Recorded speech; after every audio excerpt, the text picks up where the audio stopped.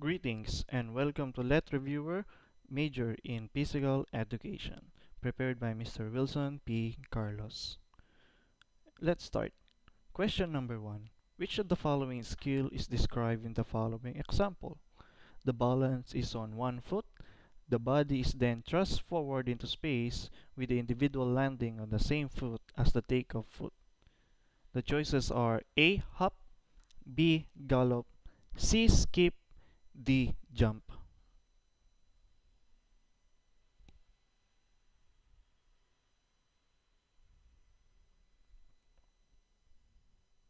The correct answer is A. Hop. Next question. An early primary level child who exhibits poor perceptual motor development would most likely have difficulty in all of the following except the choices are A.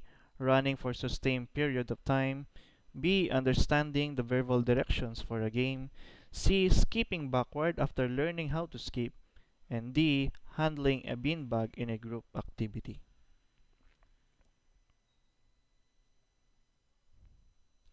The correct answer is B. Understanding the verbal directions for a game. Question number 3. To practice catching skills, a child should reach out for an object and then draw the arms toward the body as the catch is made. The purpose of these catching techniques is to A. Combine appropriate techniques to facilitate twisting and rotating motions. B. Bend the ankles, knees, and hips while visually tracking the object. C. Allow the force of the object to be absorbed over a longer period of time. D. Model behaviors that are consistently used by professional athletes. The correct answer is C. Allow the force of the object to be absorbed over a longer period of time. Question number 4. Mimetics is used an important approach in teaching basics concept of a new motor skill. Which of the following is the best example of using mimetics to teach a new skill? The choices are A. Increasing the length of practice sessions so that skills can be mastered. B. Practicing the rudiments of a skill without using an implement such as a ball, bat, or physical object. C. Organizing an activity geared to the interest level of the children involved.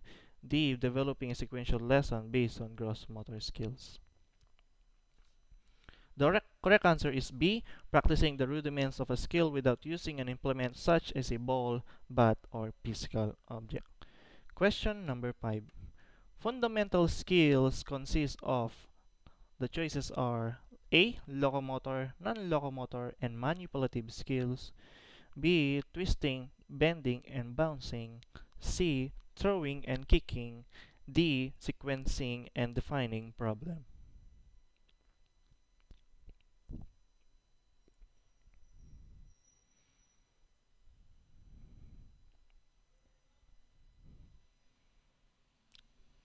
The correct answer is A. Locomotor, non-locomotor, and manipulative skills. Question number 6.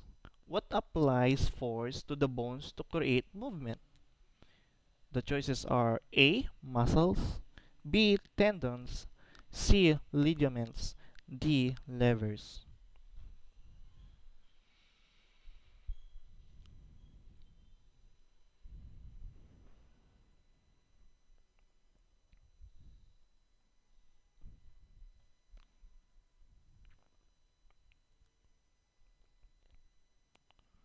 The correct answer is A. Muscles.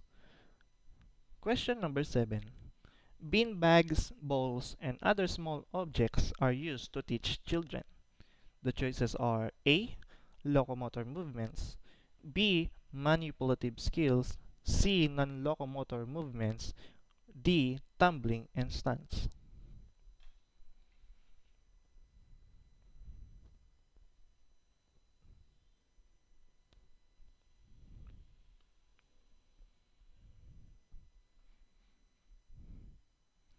The correct answer is C. Non-locomotor movements. Question number 8. The cardiorespiratory system consists of the A. Heart, B. Heart and lungs, C. Bones, or D. Lungs.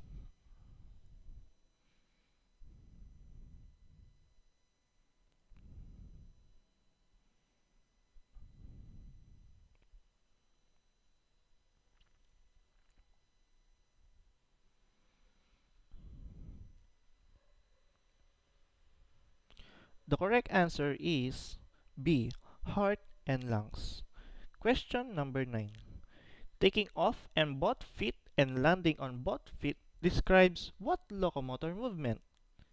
The choices are A. Hopping, B. Leaping, C. Sliding, or D.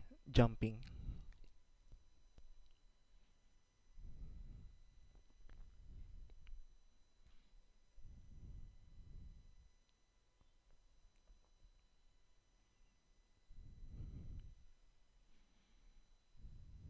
The correct answer is D. Jumping. Question number 10. The basis of physical education is, the choices are A. Affective development, B. Cognitive development, C. Movement, D. Sports.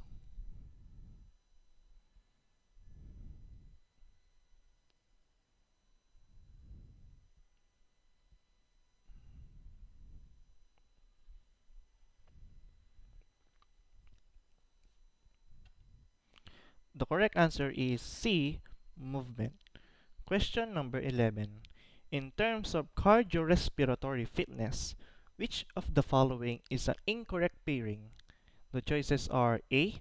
Abduction, raising the arms, B. Adduction, lowering the arms, C. Circumduction, circular motion of the trunk, or D. Flexion, stretching the arms.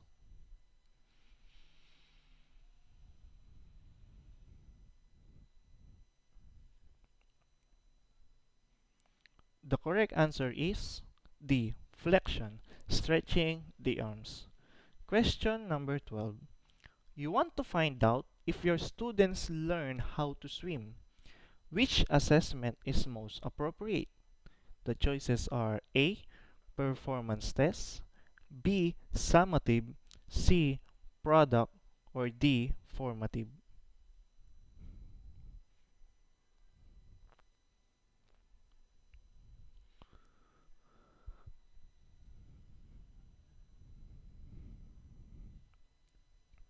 The correct answer is A. Performance test. Question number 13. While you are practicing a skill, you want to find out how well your students can execute the skill correctly. Which form of assessment applies? The choices are A. Summative, B. Balance, C. Formative, or D. Indirect.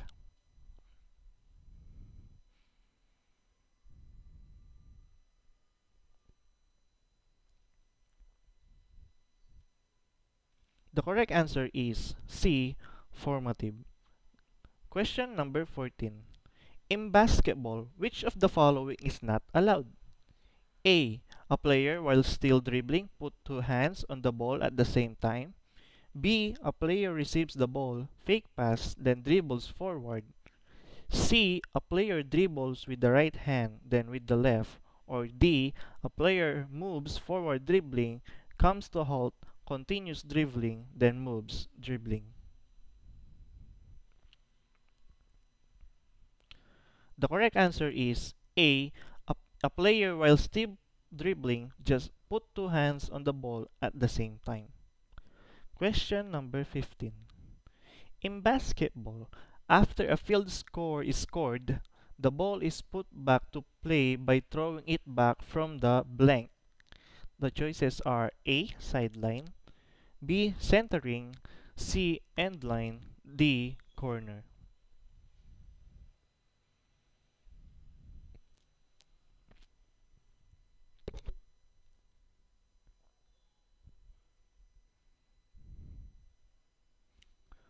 The correct answer is C. End line. Question number 16. Which is continuous tapping of the ball with your hands or palm towards the floor with full control and follow though? The choices are A. Passing, B. Dribbling, C. Spiking, or D. Stopping.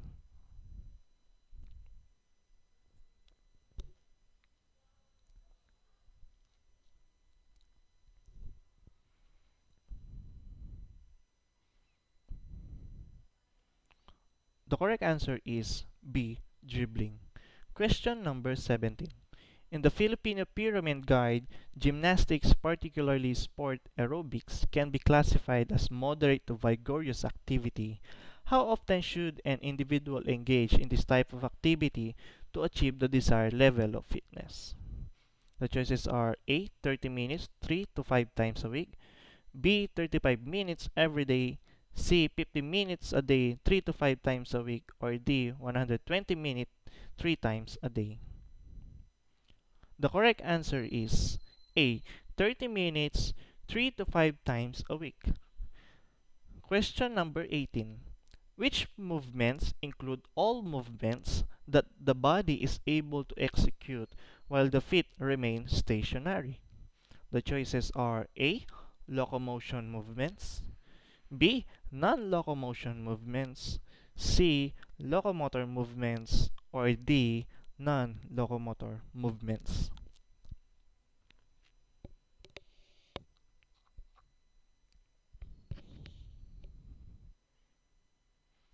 The correct answer is D.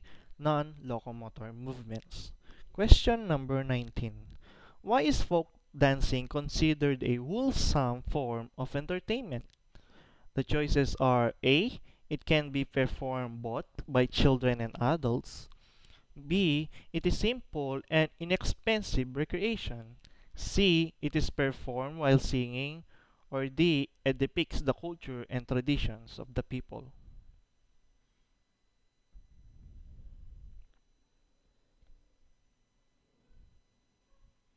The correct answer is B. It is simple and inexpensive recreation. Question number 20. Which was originally an all-male dance performance or abra presenting mock fight between Ilocano Christians and non-Christians using sticks? The choices are A. Sakuting, B. Subli, C. Pamulinunawen, D. Lahota de Pauyena.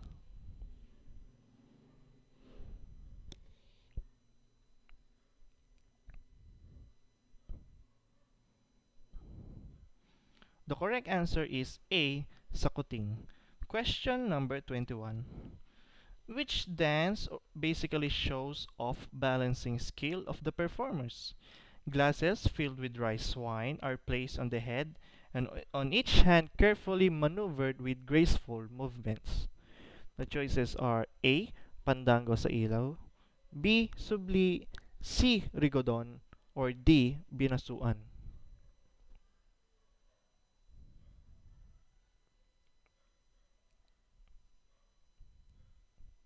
The correct answer is D. Binasuan. Question number 22. Which dance requires balancing skill to maintain the stability of oil lamps placed on head and at the back of each hand? The choices are A. Pandango sa ilaw, B. Subli, C. Rigodon, or D. Binasuan.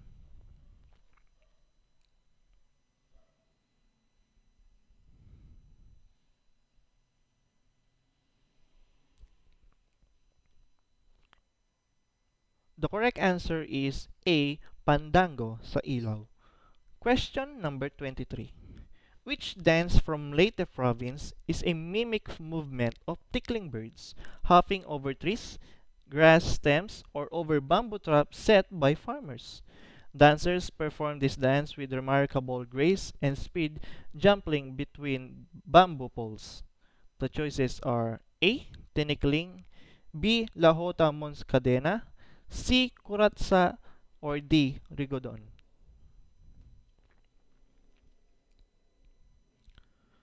The correct answer is A. Tinikling. Question number 24. This was originally performed in Binyan, Laguna as a mock war dance that demonstrates a fight between the Moros and the Christians over the prize latik or coconut meat during the Spanish rule. The choices are A. Lahota Manilena, B. Sakuting, C. Pantomina, or D. Maglalatik.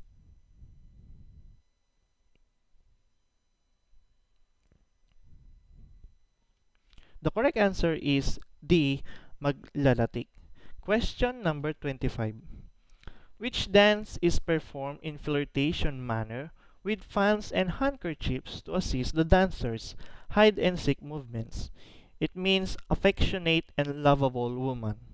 The choices are A. Cariñosa, B. Sakuting, C. Kuratsa, or D. Pantomina.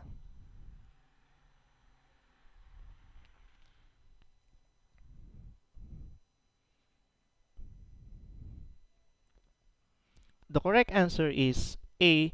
Cariñosa. Question number 26.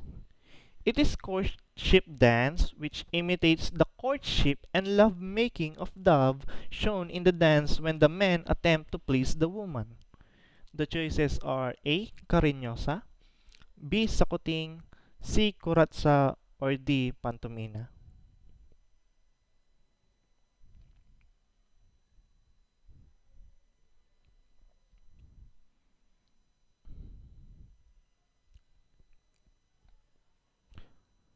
The correct answer is D. Pantomina. Question number 27.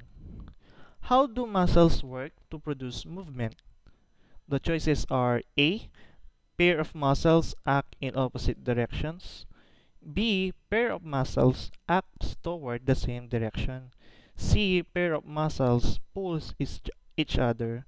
Or D. Pair of muscles pushes each other.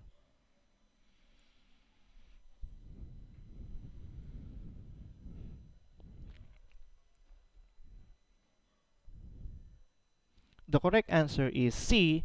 Pair of muscles pulls each other. Question number 28. Which of the following statements does not describe the benefit of physical activity? The choices are A. Reduce risk of heart attack and blood pressure. B. Good sense of body image. C. Good chance of winning in a sport competition. Or D. Meeting new friends.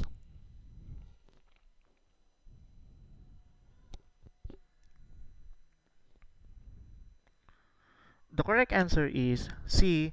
Good chance of winning in a sport competition. Question number 29. If you want to determine your fitness program parameters, which should you do first? The choices are A. Get a physical examination to identify any physical limitations. B. Construct your fitness plan. C. Commit yourself to your fitness plan. Or D. Figure out how much time you can have for workouts.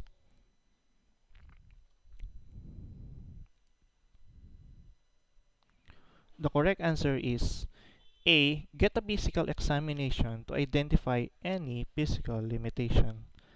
Last question. If you want to have a personalized fitness training program, which should you do first?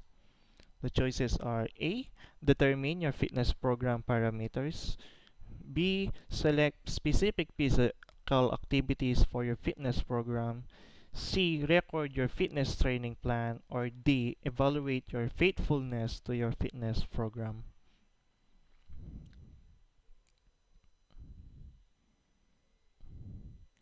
The correct answer is A. Determine your fitness program parameters. And that's all, and thank you for watching.